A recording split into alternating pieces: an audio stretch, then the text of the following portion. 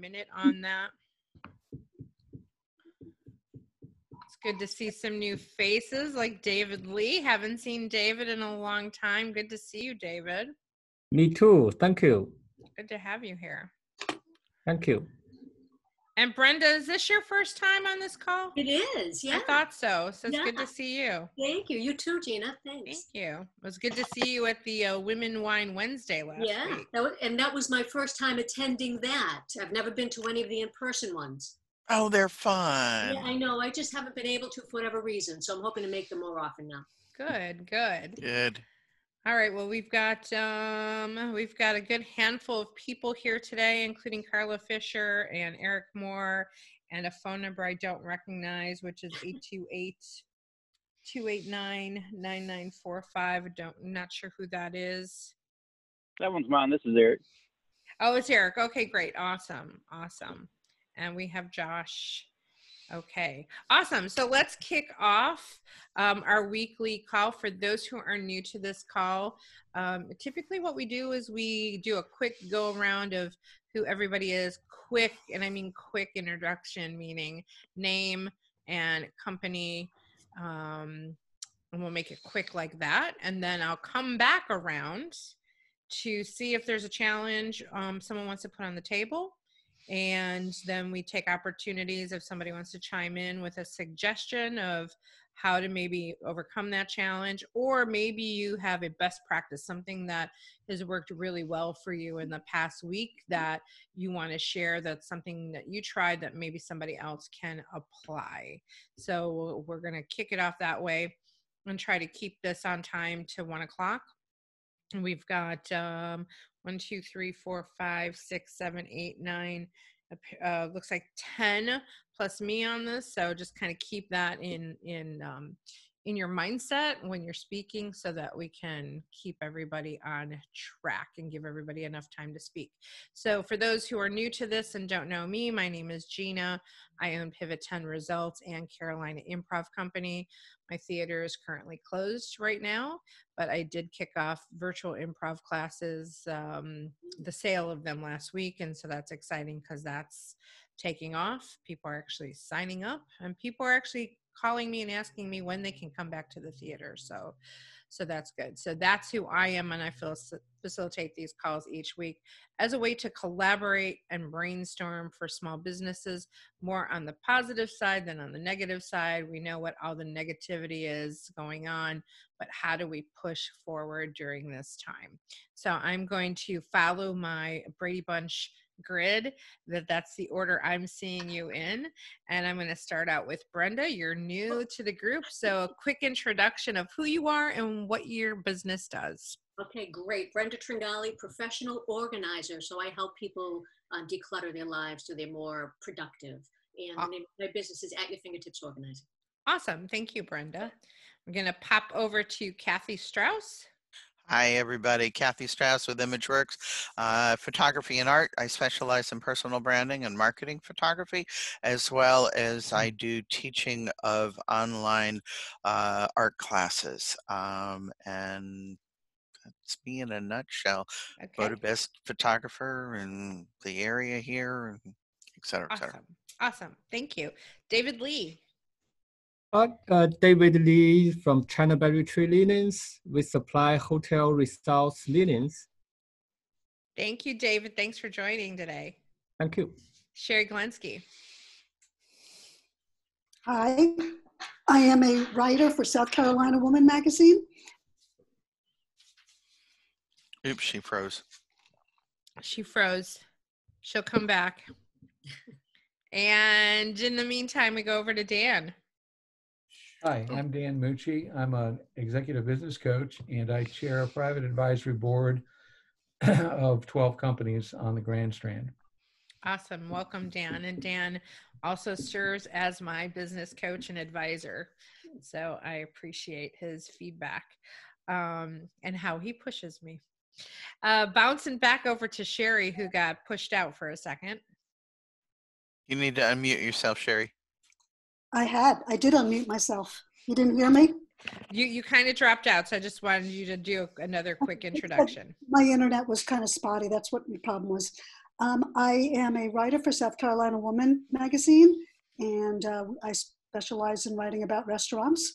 So I'm very excited. They're starting to open up slowly. I'm not sure if I'm going to be one of the first ones going, but I'm excited to talk to the restaurants that I was supposed to write about for the last issue. So Awesome. glad it's opened up. Thank you. Allison Hamilton. That's okay. Hey, I'm Allison Hamilton. I'm a financial advisor with Raymond James. I'm on a team with my dad. Awesome. Thank you. Josh. Morning, everybody, or good afternoon. Josh Gertzog. My company is Grand Strand Answers. I am a marketing company. That means I help people with their strategies, with their directions, and then with their execution. Awesome. Thank you, Josh. Eric. Hey, everybody. My name is Eric, and I am a business development representative slash sales for PCmatic. We do antivirus around the world, but we are primarily based in Myrtle Beach, but we are a 100% work from home company. So our expertise has already been working from home, but the hardest part for us now is we still don't get to go out and do these face-to-face meetings and events. So that's one of the downsides of COVID for sure for us, but it's always awesome to get on these Zoom meetings and seeing the faces again from the chamber and from EDC around the county. So this is fun. Awesome. Welcome to the call, Eric. And Elena.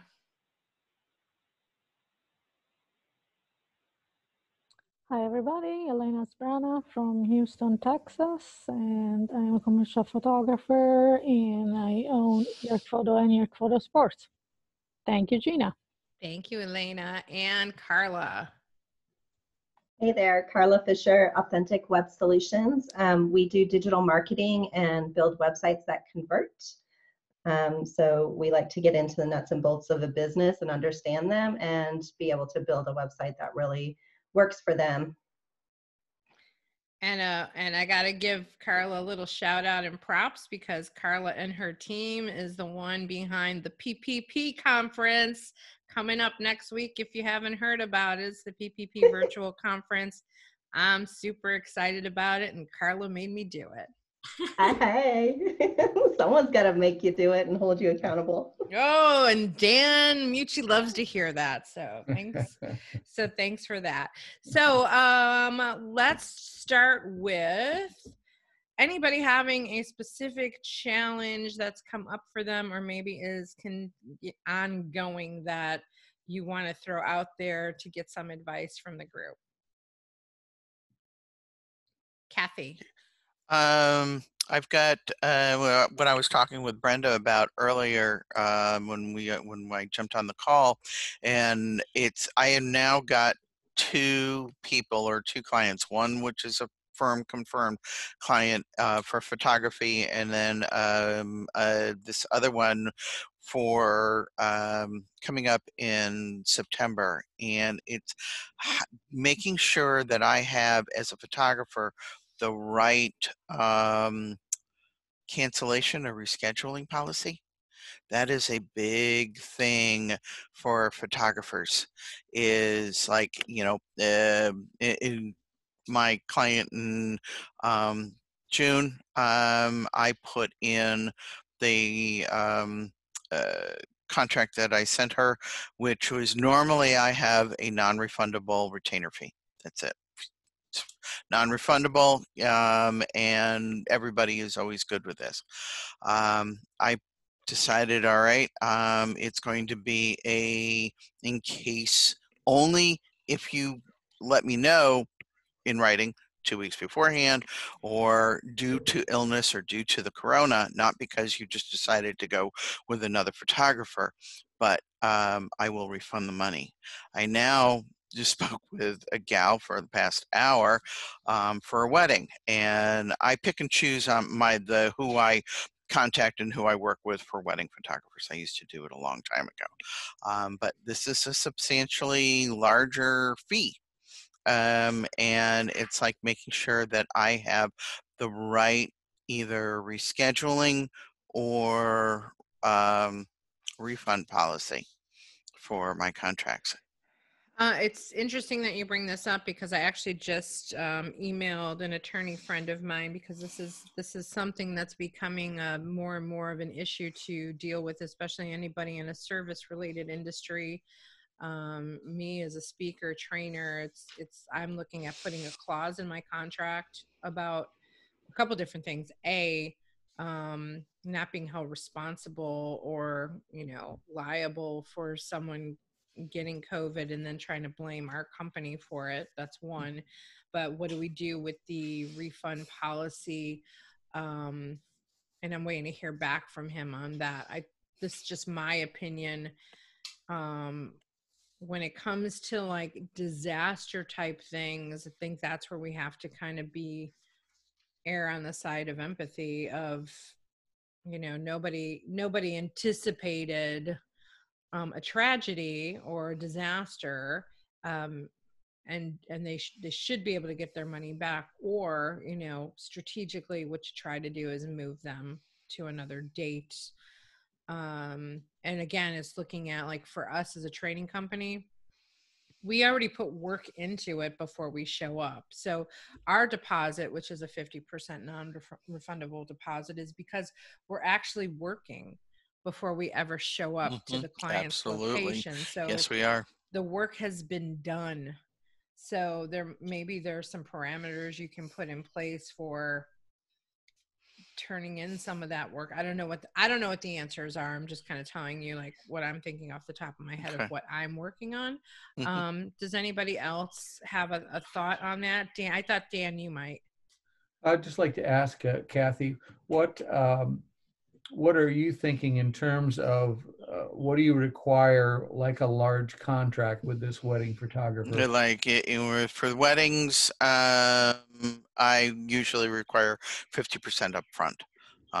And that is non-refundable because, yes, Gina, I am doing the work and the prepping and working with them to make sure that I understand. I mean, this is even for conferences that I'm working with the event coordinator to know what is the shot list, where am I going, who am I meeting with, et cetera, scouting the area to make sure that I'm not taken by surprise. So there's a lot of work that goes into the stuff beforehand. Trust me, I know I burned myself with a large training project that I had with creative and training, and it took me a month and a half to prep for this whole thing. And by the time I was done, I was like, I didn't charge enough. So no, I think that's great and that's standard. What is your concern though? You said particularly with this large client. The concern is that, and now we're talking natural disaster, because she said, oh, by the way, the wedding is on September 15th. And I'm going, oh God, that's hurricane season. Okay. Yeah. And trust me, one of my very first weddings that I photographed when we were living back in Virginia was during what everybody coined up there as snowpocalypse. We had, oh gosh, by the time I drove out the door, we already had like 8 inches of snow. Thank God I had a Jeep Cherokee that was able to get through it, and I had to pick up my other photographer, and the caterer moved it from the venue to a hotel. But the couple was like, we're getting married come hell or high water. And this is what this gal said. In the case of a hurricane, we're getting married come hell or high water, and we're already working with Damons on it, and so it's going to be indoors, et cetera, et cetera. This is what it's going to be.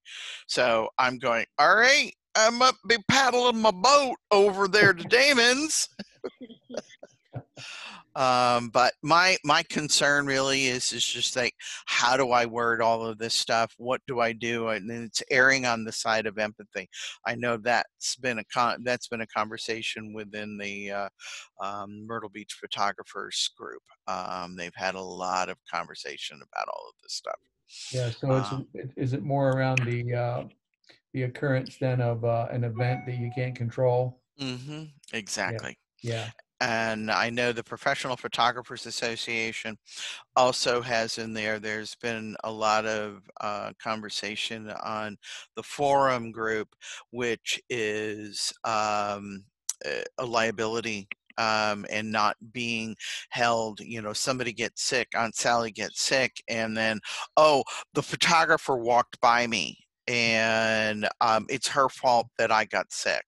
And I need to make sure that probably, you know, looking at my contract and even my general photography clients, that contract has got to be in there. I am not responsible. Now, if I'm coming in and I'm hacking and coughing, I'm going to find a sub in order to do it, because I don't want you to, you know, to get sick. But so two thoughts come to mind. One is, you know, just the idea that if you're going into a public situation, that maybe you're going to wear a mask and you're going to practice social distancing.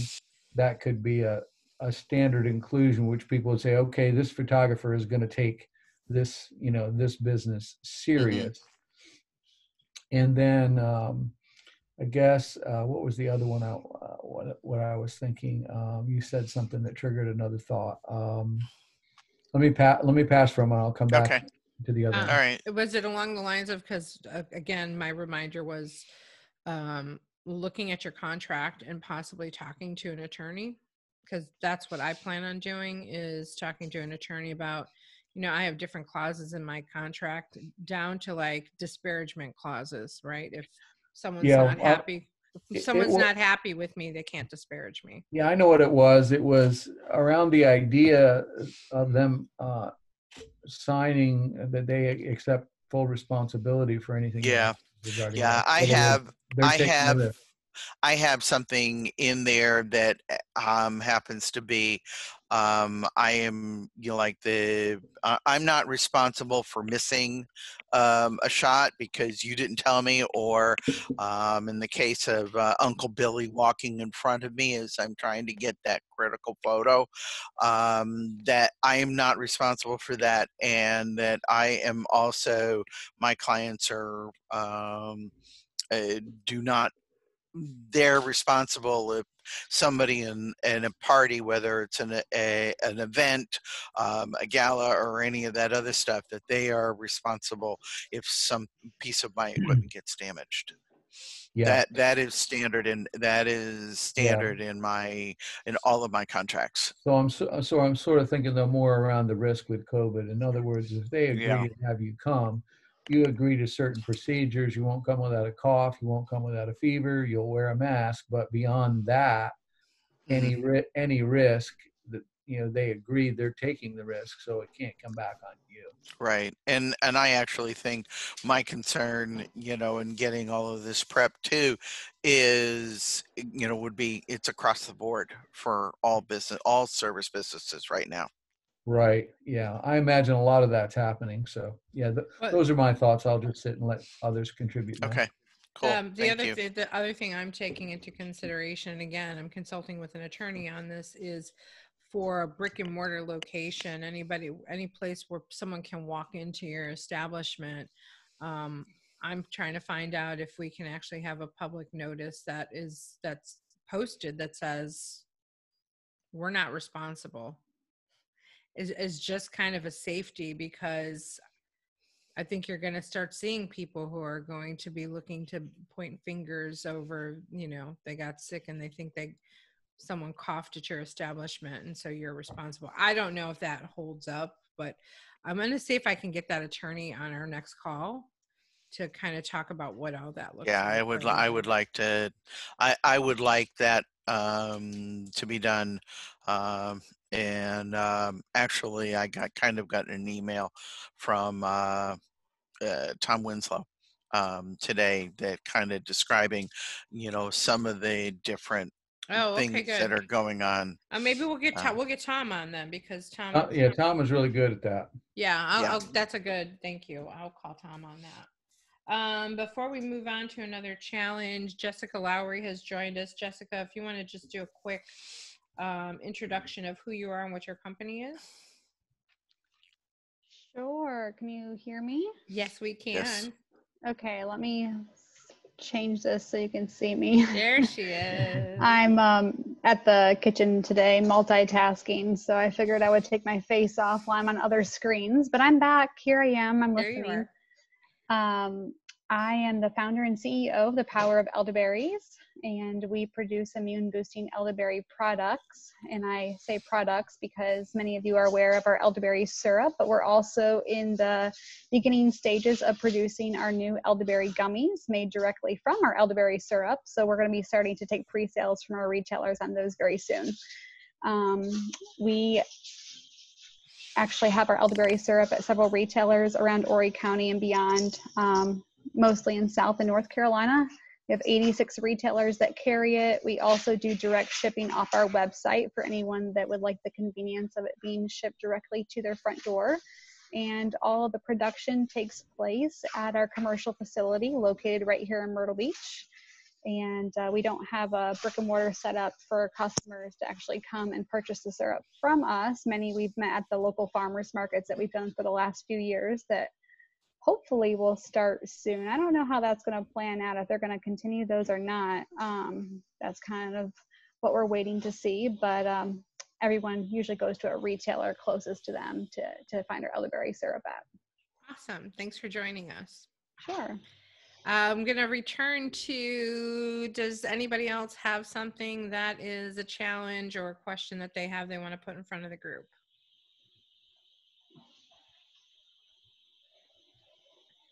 Everyone is doing perfectly. That's a fast meeting if that's the case. How about some best practices or something that worked well for you last week? I finally figured out how to get all of my artwork onto masks. Onto what? Onto the face masks. Oh, cool. That's very cool. Yeah. So where I have all of our the art products, they finally started offering putting your artwork on the mask. So there's some of the pieces that I create will work better on a mask than others. So I've just started adding that option of people, and I'll start to promote that. That's good. That's very cool. Great. Yeah. That's awesome. So Gina? Dan. I'm just curious how many of you have discovered something through this COVID that will change how you do business, sort of like a 2020 2.0. Is there anything around the technology piece or anything around your behaviors that has changed that actually showing you a different way to do business? A great question. Can I comment on that for a sec? Sure. Yeah, first of all, hi, Dan. Hi. The first I want to comment on the question, which is almost kind of similar to what I was gonna comment on. I got an email. I subscribe to Entertainment Weekly magazine. I got an mass email from their editor this week. And he was saying, this made me rewatch Groundhog Day and see the scary similarities to what we're going through when we are so quarantined. We're a little less affected here than in other places, but many places are affected. And it made me rethink that movie. And while there's many things about the movie that can come through, but hopefully many of you have seen it, but the thing about it is at the end of the movie, when the Bill Murray character finally emerges from his long day, he still has all the memories and all the things that occurred to him when he kept reliving the same day over and over again. He learned to play the piano, to do ice sculptures, to be a much better person than he ever was. He spoke French. He knew ways to help people in ways he'd never known before. Mm-hmm. And when you ask that question, Dan, that's what I think of. It's not so much even the technology aspect of it, although that's part of it, but it's what have we learned about how to be better people and be better business people. Absolutely. From being in this situation. I'll give a couple and then other people can give more, but I mean, one is, look what we're doing right now. We're having a way to be able to have conversations in a mass way, which as we get better and better at it, the conversations get better and better. The information shared gets better and better.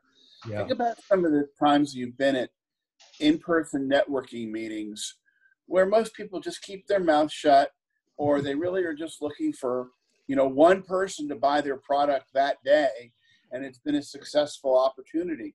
I think in these kind of environments, we go way beyond that. I think we go into far more detail, much more macro stuff as opposed to just micro stuff about how to do our jobs better. I think this is a huge advantage. It also becomes, on a personal note, a way to interact with people who you never really thought about interacting with from a long distance because of the distance involved. And you might pick up the phone and call them, or even have a FaceTime or a Skype conversation with them. But this coming Sunday, I'm having a Zoom meeting with my high school drama professor, who has gathered all of his former high school students that he taught when he was a brand new drama teacher back in 1972. And we're having a Zoom meeting of all those people this coming Sunday night. It's incredible. It's a simple thing. It's not a business thing, but it never would have been thought of had we not gotten into this situation. So I talked a lot, so thanks for listening. Thanks, Josh. Does anybody else want to answer Dan's question? Hey, I can step in a little bit, Dan. So on the technology side, I talk to companies literally all over the country. I've got a call as soon as I get off of this one with a company in Minnesota. And one of his big things is how productive his employees have been. It's kind of a fear type mentality to where they're afraid they're going to lose their job, or they love working from home and they don't want to go back. So they're trying to prove how productive they can be at home. So that's been the biggest part. And then the security side is everybody's so much more vulnerable. And I've done a couple of different webinars during all this that I just address the best practices of security and taking care of your stuff, quicking, you know, no links, trust nothing that you're getting an email, especially if you're on a business computer.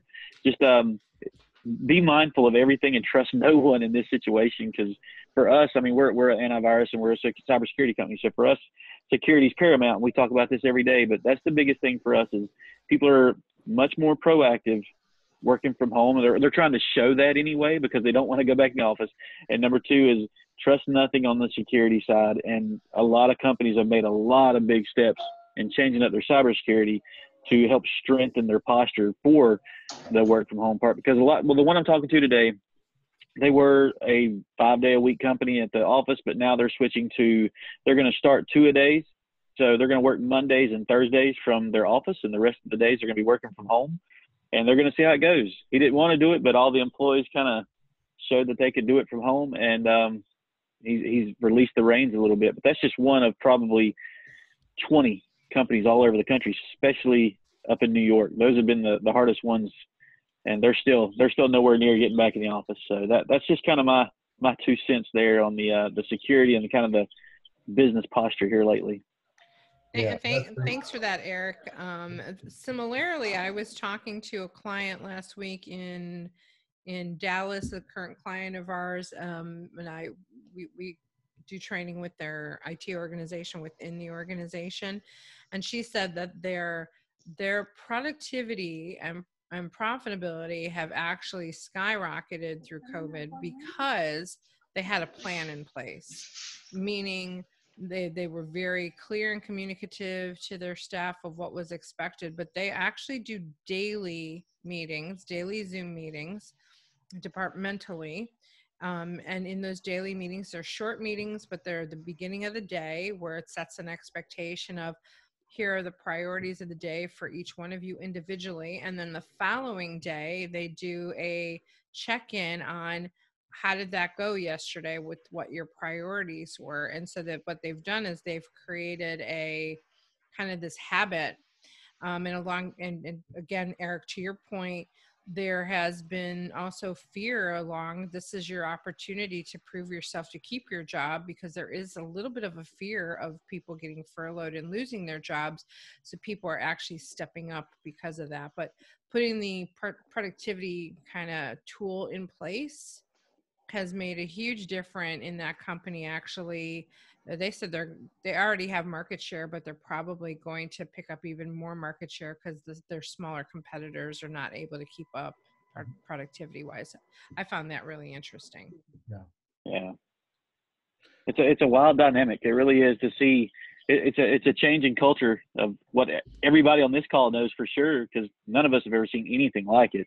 And the biggest thing is that, you know, I guess I'm a Gen Xer. I guess I don't really know where I fall anymore, but I look at it as a stance of, you know, we've always been tasked with, you know, can you accomplish this? Well, and plus the work from home thing, you got two people. You got people that really love it, or you got people that really hate it. And me, I'm a work from home company. I do like working from home. It's just awesome, and it's just saves so much time. But the hardest part now, well, the biggest part, the dynamic, is I'm not traveling around the country, and I'm not wasting a lot of time. I used to waste a lot of time driving to meetings and presentations. Yes. Whereas now I filled that time with more calls and more emails and more work getting done. So it's a wild dynamic that, of course, we're all still adjusting to it, but it's been fun so far. I try to embrace the positive of it. It's been fun in looking at it from that sense, but at the same time, you know, the other side of it is there is no fun. I just hate that it came to this to get us to start looking at different ways to be more productive. Hey, there's a book I want to suggest for everybody. It's called A Beautiful Constraint.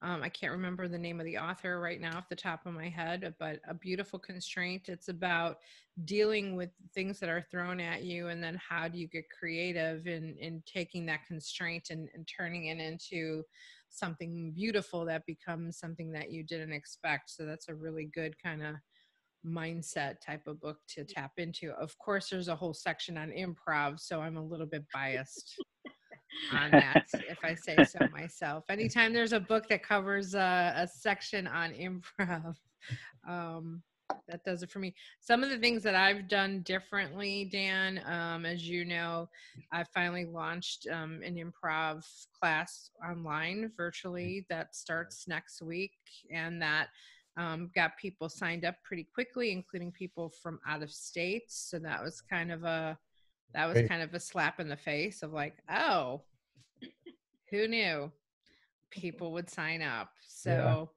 taking our virtual training online, having people like Carla force me, even though Dan's been pushing me, Carla forced me, making those things happen. We're running a practice tonight for our improv group tonight. So it's everything is different. To Eric's point, though, it's kind of cool too. I kind of am liking this not travel thing. I could get used to building more business without being on the road so much. So some of what I've been doing differently. Anybody else doing things a little differently? Well, I'll mention this. There's a group that I'm with. We're financial advisors from female financial advisors with Raymond James all over the country. And we physically go and have a conference together. Now we've started communicating through Zoom like this, just kind of to support each other with ideas and things. And talking about the book, one thing that we're doing is we started a virtual book club just for the accountability that the book club offers. So our book that is in July, some of y'all may have read it, Traction. Oh, yes. So we're going to do Traction and got the accountability. So which accountability is so important, but Zoom's been out there and we've all used it, but we probably would have never thought to have done it for the book club venue without this. So that's awesome. Traction is a great book. And if you want to hear Mark Winters, who wrote the book Rocket Fuel, which is part of the whole EOS world, and Traction, which is Gina Wickman. The Pivotal Leader podcast, I have an interview. I don't remember which one it is, but if you go to the pivotalleader.com, that podcast has an interview with Mark, who wrote Rocket Fuel, which is comes out of the book Traction. Okay, and that's Mark Winters? Mark Winters, yeah. Okay, great. Thank you. You're welcome. Anybody else? Brenda, you're new to the call, so something inspired you to come today. What was that? So actually, I'll be honest, what you can hear me, right? Yeah. So what inspired me, Gina, was you last Wednesday at the Women in Wine and whatever. And I think it was when you talked about the ask that you had put forth in one of these meetings. I don't know if it was last Monday or what, but just really putting yourself out there. And I think you went into bartering with someone. Do you remember what I'm referring to? Oh, I do. And Carla Fisher probably could talk all about that because Carla answered my ask. Okay. So maybe she wants to respond to that because she was on the other end of the ask. Yeah, you know, for me, the bartering thing is something I've always done over the years. And I've always felt like it's been lopsided in the sense that I know I provide a lot of value and I don't necessarily feel like people understand the importance of, you know, what they could also provide. So when I reached out to Gina, I already knew that she could provide value to me because I've been following her, kind of stalking her for a little while since I found out about her podcast, which was through a mutual connection that we have. And there's something that drew me to Gina and just her personality, her humor, you know, and a piece of what she does is all about like pivoting and voice, you know, the voice that you have, which is something that I'm really exploring and stepping into. So Gina doesn't even know I think the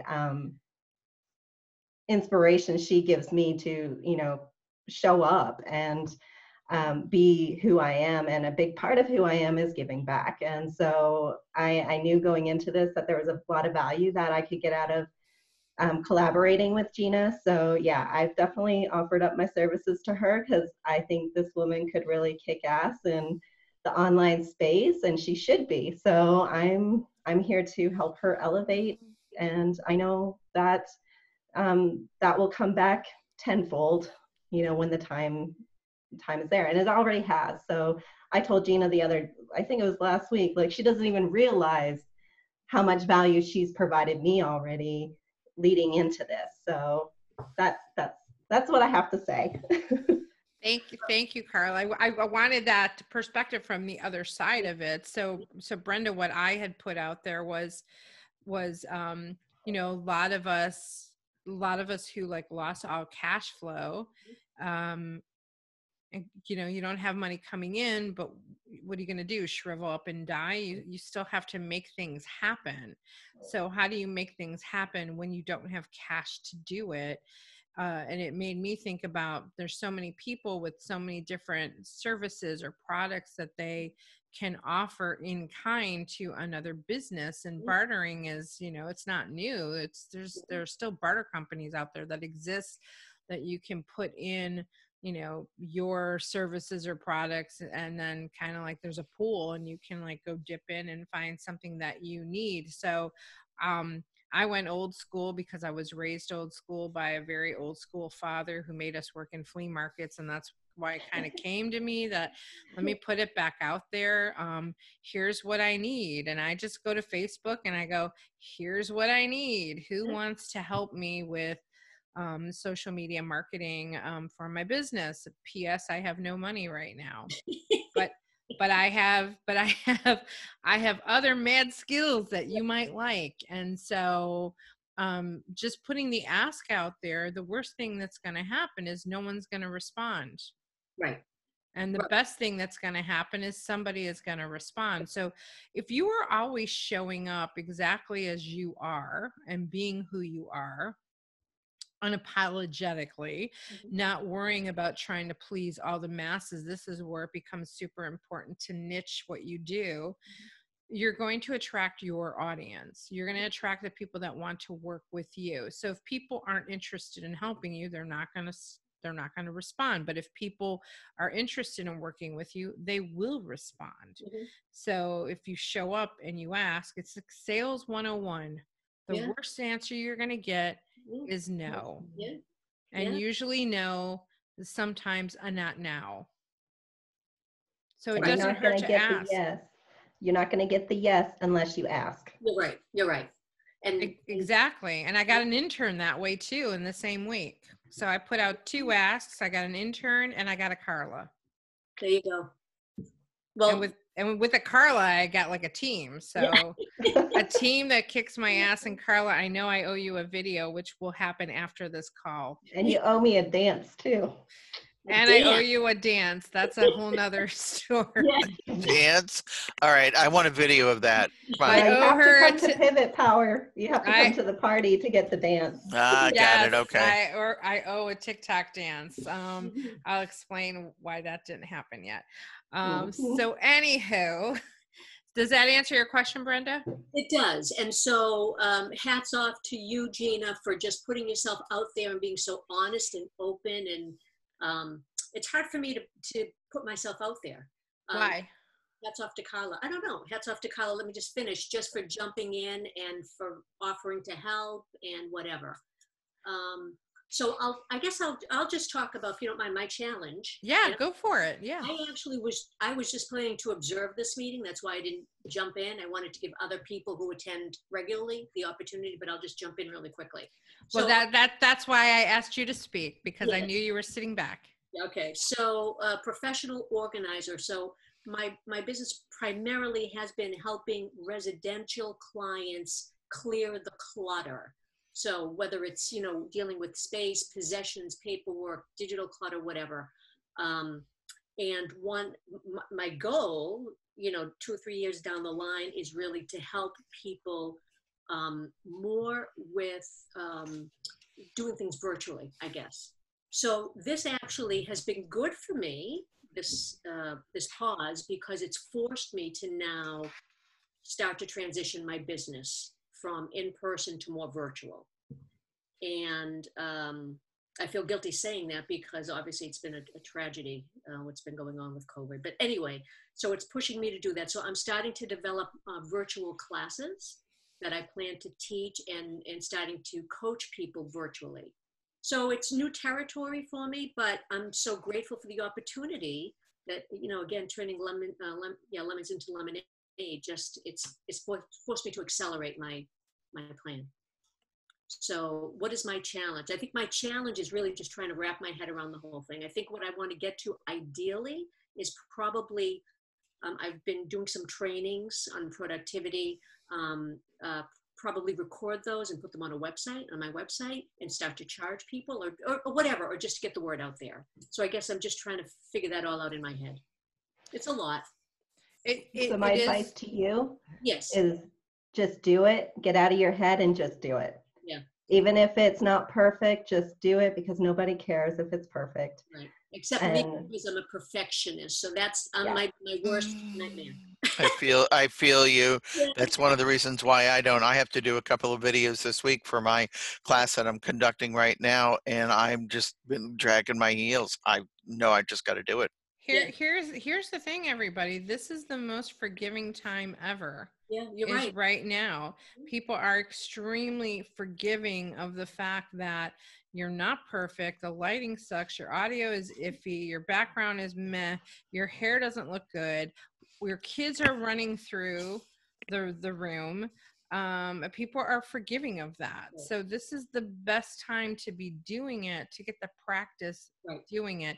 You can perfect it later. Yeah, no, thank you. And I have to give kudos to the Ollie program over at CCU, if anyone is familiar with that, right? Classes for people over age 50. Yeah. So all the in-person classes were canceled. I used to teach in person. And then, overnight they went to virtual classes. And so it forced me to learn Zoom but I jumped in when they said anyone volunteering to teach virtually. I immediately put my hand up, and that was outside my comfort zone, but I'm so grateful for the opportunity, and it's been great. And to Carla's point, just do it, right? Now that you know Zoom, right? Like I am working with Carla, and is going to get my classes online so I can convert all of my stuff, my gazillion training programs, finally convert them somewhere, put them somewhere. But you can go super simple with this. Yeah. And do a training on a Zoom. You capture video, you capture audio, you upload it to YouTube or Vimeo or, and I'm just talking in pure simple layman terms because technology makes me nauseous. That's as good as I get until I find a Carla, right? So Funny. Carla, were you going to say something? You started to light up. No, it's just funny. That's going to be a new term now. Coin that. Find a Carla. You have not to find a Karen, a Carla. I'm a Carla. Find a Carla. Yeah, not a Karen, but a Carla. Awesome. Well, thanks for sharing that with us, Brenda. And I'd like to challenge you to make something happen. Okay, I will. I'd like you to be on next week's call and update us on what you did. I will, absolutely. Okay, good. Okay, thank you. You're welcome. Anybody else want to throw in a challenge or maybe a best practice that happened to you in the past week or during COVID? Sherry Glensky, going to put you on the spot. So now that the restaurants are open back up, and that's been an issue for you, what are your plans right now in stepping forward, and what's going on with the magazine? Well, it's a real personal challenge because I haven't been able to see my grandkids. They're in Maryland, and it's been really hard. Haven't seen them for 3 months. And my daughter's a real stickler for us staying out of anywhere. So we have a tentative date to go up in Memorial Day weekend. They're coming down in July. So I'm not going to do anything that's going to potentially challenge that. So so I'm staying out of restaurants, but the ones that I have a contract with for last month, I will definitely get in touch with them and go see them when it's not busy. I'm not personally that scared about it, but I don't want to potentially bring anything to their children. So personally, it's a really important time for me. As far as the magazine, I believe we're going with the next issue. I haven't talked to Terry in a few days, but I don't think the online presence is happening yet. She was moving everything onto GoDaddy and had a 3-hour conversation with them last week. So I don't think it's there yet, but I'm definitely going to talk to her later today or tomorrow and find out where it is. So that's my personal and professional challenge right now. And you know what? You do what's best for you, that you just compromise it and make things happen that way, because obviously we have learned that we can pivot through all of this in our own ways, whichever works. All right. Anybody else want to throw anything into the ring? You guys are quick today. All right, if you're new to the call, and chances are I don't have your email address, would you please put that in the chat box? And so what I will do is I will add your email to my email list that I send out every Monday morning. I also send a follow-up email, so you'll get the replay on this call. And then I send out a reminder every Monday morning of, don't forget, here's the call, here's the link. So most of you are already on the list, but I don't think I have Brenda, David, or Eric. I don't think I have you on my list. So thank you, Eric. I see that. I got that in there. Also in the chat, you will see that I have posted the link to the PPP virtual conference, which is the Pivot Power Party Conference. And I'm excited. We've got some really cool speakers, including Zig Ziglar's son, Tom. He's going to be on that next week. And Carla, I got to let you know, I got a 4th speaker that just came aboard who responded late, and we got to find a place to squeeze him in because it's Jeffrey Gittimer. And nobody wants to say no to Jeffrey Gittimer when he says he's coming. I'm going to make space for him. So, all right. We will pivot. We will pivot somehow. We will squeeze it all in. It'll be like bonus content. So check that out. Even if you guys can't attend it, if you would share it out for me, that would be super awesome. I would appreciate that. So the Pivot Power Party coming up next week, the 19th through the 21st. And if you guys don't have anything else, I'll see you next Monday. See you. Great. Everybody. All right. Bye, everybody. Bye, everybody. Thank Okay. you. Bye. Bye, Gina. Bye.